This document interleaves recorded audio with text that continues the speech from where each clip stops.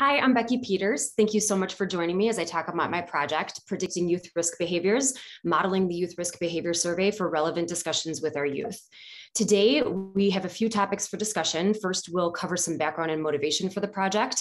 We will explore and model the data that I used. We'll take a look at some predictions in the dashboard that I created, and we'll talk about some future work.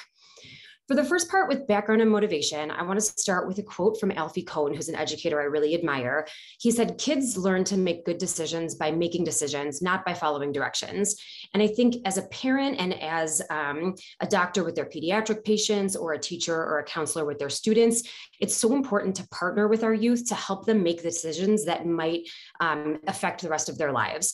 And youth deserve really accurate information about the consequences of those behaviors, as well as about the possibility of these choices arising in their lives. I'll use the analogy of jellyfish in the ocean, which is hence the picture, to describe risky behaviors in one's youth. I think it's really important that as one navigates into adulthood, that they know about all of these jellyfish that are there, but we can't throw them all at our youth at once. We need to know when's the right time to have these discussions with our young people so that they can make appropriate decisions and that we can have really good discussions with them about how it might impact their future. The CDC gives us a really great foundation for these discussions with their Youth Risk Behavior Survey. You can find all of their information online. They've been running it since 1997. It's a biannual survey that they give in 35 districts around the country. And as you can see in the pictures on the right, they have a number of different reports and trends on how these things have changed over time, on about 100 to 150 factors about being a young person in the state. So for any high school students or middle school students, what are their sexual behaviors like? What kind of violence are they exposed to? Alcohol and drug use and things of that nature. For this project, however, I really wanted to dig down a little bit further into a more individualized basis using 10 years of aggregated data. And my question was, can we predict youth risk behaviors using that with supervised multi-label classification algorithms? The targets that I had for this specific project are 3 questions from the survey. The first, have you ever had sex? The second, have you felt sad or hopeless for 2 weeks in a row, which could be a good indicator for suicidal tendencies? And lastly, have you ever tried cigarettes? And I also wanted to see which negative behaviors are most connected and most related. So I made a graph network for that, which we'll look at on the dashboard in a little bit. Potential users for this may be healthcare providers, considering that the majority of pediatricians spend 13 to 16 minutes with their average patient. And if that just happens once a year, we need to make sure that those are relevant and timely discussions. For parents and youth, Colorado, for example, where I live, is one of 26 states without a sex education program. So I can't imagine they have programs for discussing a number of these other potentially risky behaviors.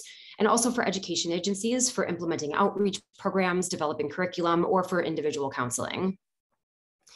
The data set itself, which I just pulled from the CDC website, was relatively uniform as far as the number of surveys taken per year.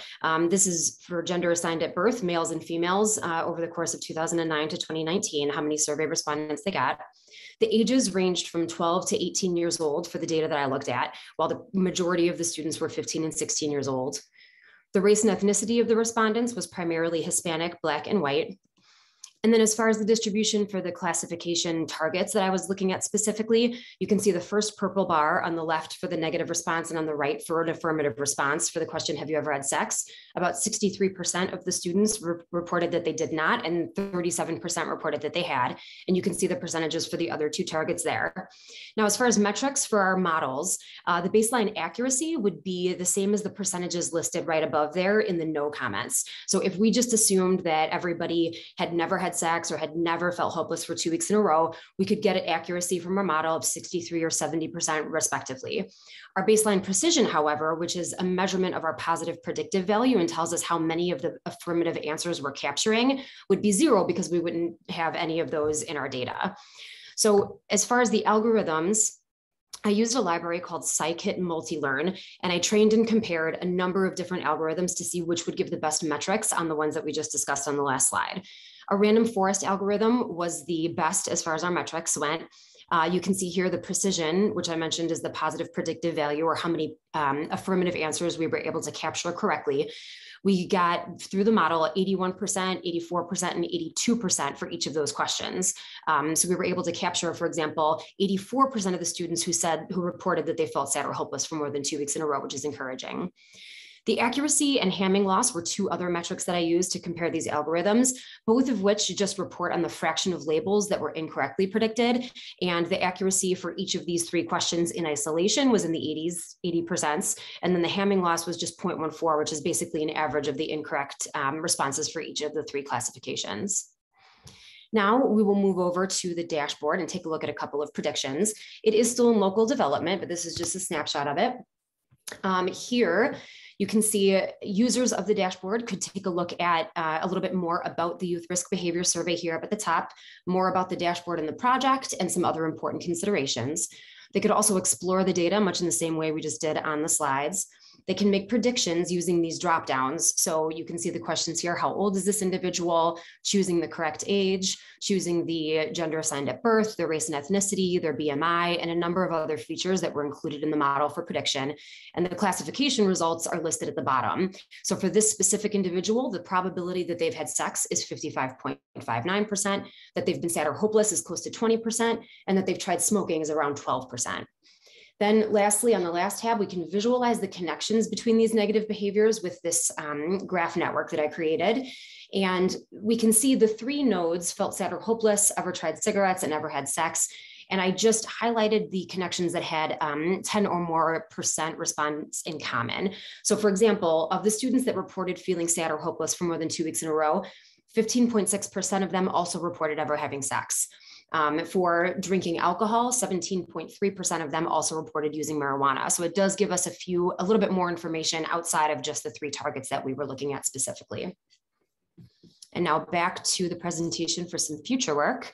In the future, I think there are a lot of applications for this dashboard, as I've mentioned.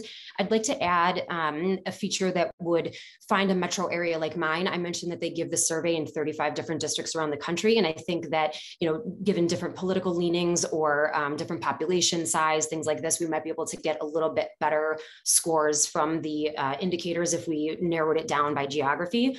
I'd like to consult with some experts in clinical settings for the utility of these predictions, and even create specific dashboards for clinics based on their own survey data and their own geographic areas, and then tailor the inputs on the dashboard to different audiences.